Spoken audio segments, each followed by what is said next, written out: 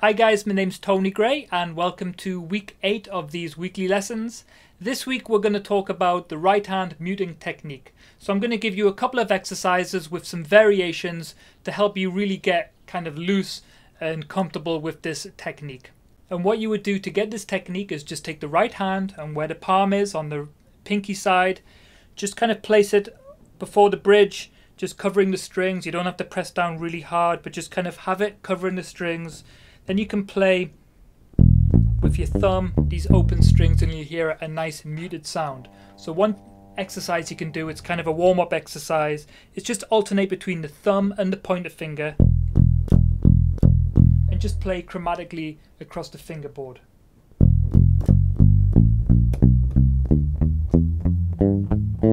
Just moving up one fret at a time.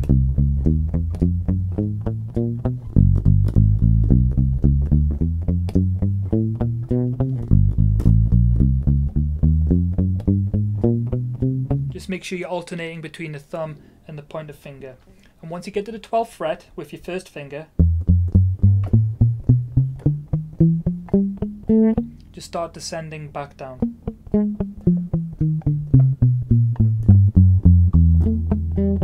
Just one fret at a time.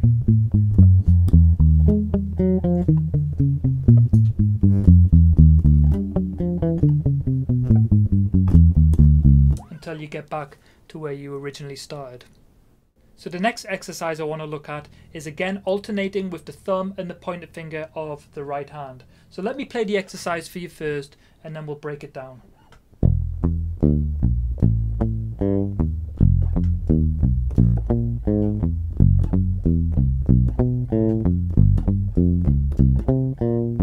So it's just focusing on the first, second and third finger of the left hand and again alternating between the thumb and the pointer finger.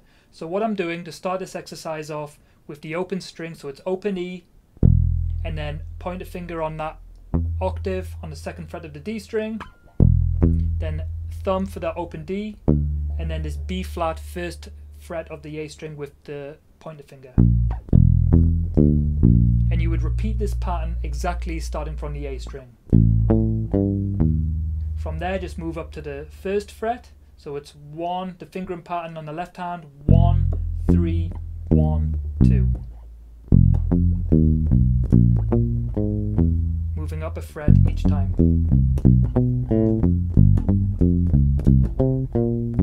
Now it's a good idea to kind of work your way up to be able to use a metronome. So here's a metronome at 100 beats per minute, clicks 2 and 4.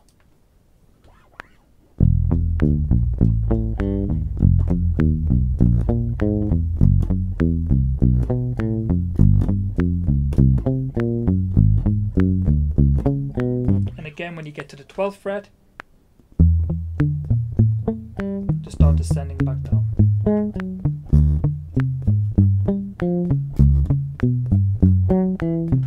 Now the variation of that is you can just use the second, third and the fourth fingers.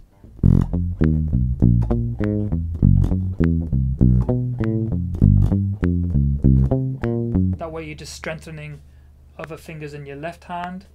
And the variation that I want to show you with the right hand is I'm just going to play the first note of the pattern with the thumb. and then just use the pointer finger for every other note.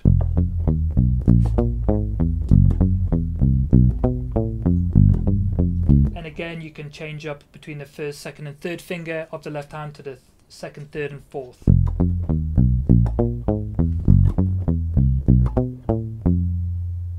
So this last exercise has a groove to it, so it's a little bit of a more realistic situation of where you would use this technique. So I'm going to play the pattern for you first, and then we're going to get into the variations with the right hand.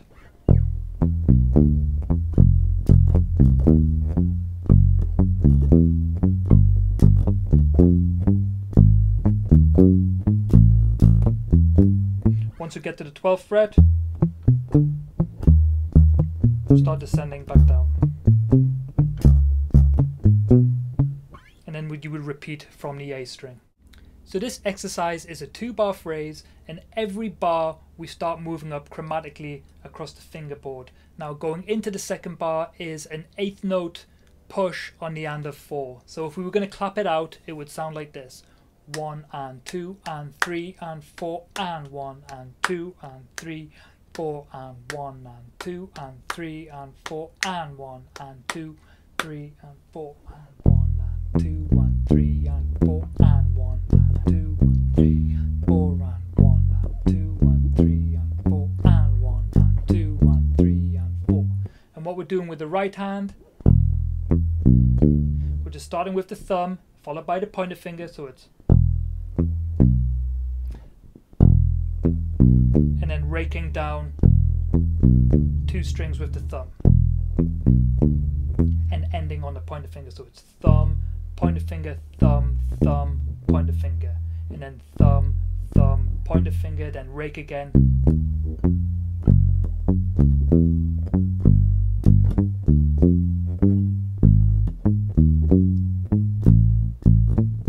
And we're just using roots, octaves, fifths, and then flattened 7th. And the variation of that,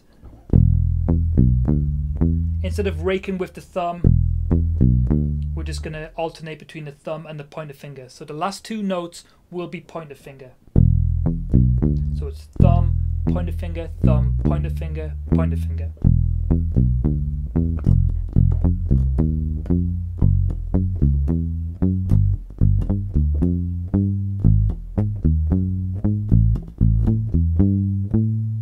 Okay, there's a document for you to download that explains all of this in detail. There's some practice tips in there.